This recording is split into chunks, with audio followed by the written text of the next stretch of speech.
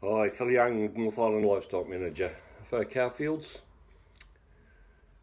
April saw us get some much needed rain around the country. We had some good falls in the Waikato, which was much needed. 40 to 60 mils in a lot of places over the last couple of weeks, and although it hasn't done a lot to alleviate the shortage of feed, it has just brightened spirits a little bit, and it hasn't had any significant effect on the market at this stage. In fact, the older cattle market continues to decline in the northern part of the North Island anyway.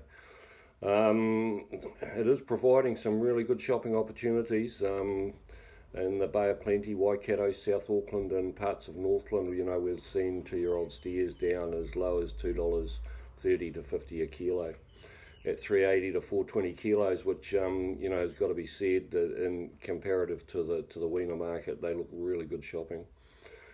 The dairy farmers are continuing to send large numbers of cold cows, and while the market's still steady enough, we've seen a little bit of an easing. Probably the short weeks with Anzac and Easter, of course, haven't helped around space, but things have settled down, and space is a little bit easier to get, sort of a week's wait in most places, but not too bad considering the time of the year.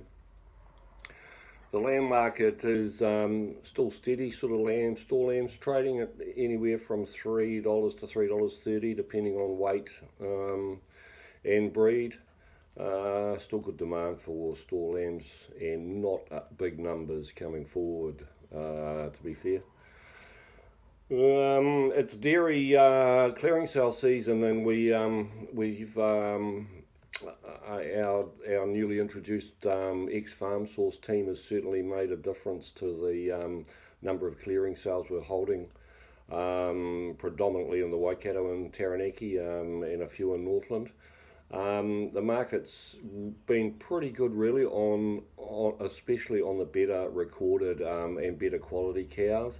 The lesser types are a little bit harder to sell, but on the whole, you know, vendors' expectations have been met, and we're pretty pleased with the results so far. Still a good number of clearing sales to go, going right through this month, and of course 1st of June settlements, end of May, 1st of June settlements, getting closer by the day, and we've got a good number of those to settle at the end of the month as well. Straight out of clearing sale season, of course, next month we'll be into the bull sales, and there's not a working day, I think, of the month where Cowfields are not involved in a bull sale somewhere throughout the country. So we're looking forward to that. The genetics or stud stock team have done a really good job in you know, increasing our profile and providing a valuable service around genetics and stud stock to our clients, and we're seeing really good gains in our market share in that area, so that's an exciting prospect for us.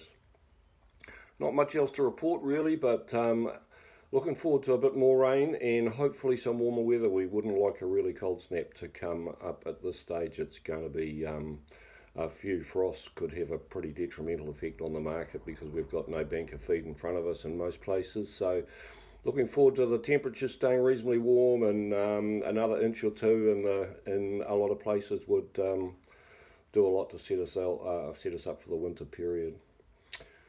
Yep, that's about all from me, and hopefully I can report you know, some of those positives at the end of next month, and we can see a winter period that's going to be kind to most.